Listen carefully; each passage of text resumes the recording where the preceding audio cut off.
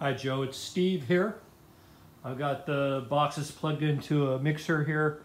It's a little late, so I won't be able to crank it up too much, but I just wanted to show you everything is functioning as it should. I've got all the locking cables, power cables that come with these rounded up, and everything is on. I haven't turned it on yet, but wanted to show you this. So these are preset.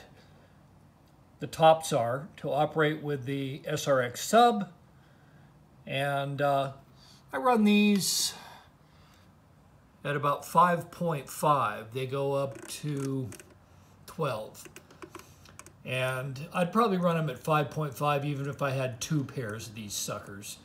But I would just get another double 18 cabinet, then you'll have a really flexible system. Okay, and here's the sub, and it's all the way up. And again, these are set to run with an SRX top,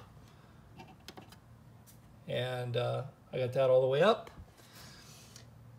and all the processing is done in this processor. There's no actual crossover.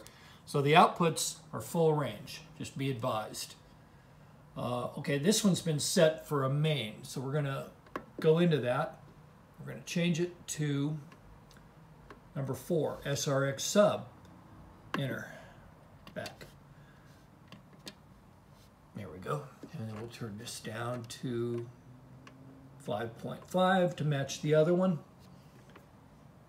There's that, and here's the sub down here. So everything's fired up and running. It's a little late. I'm going to play some music quietly on the next video.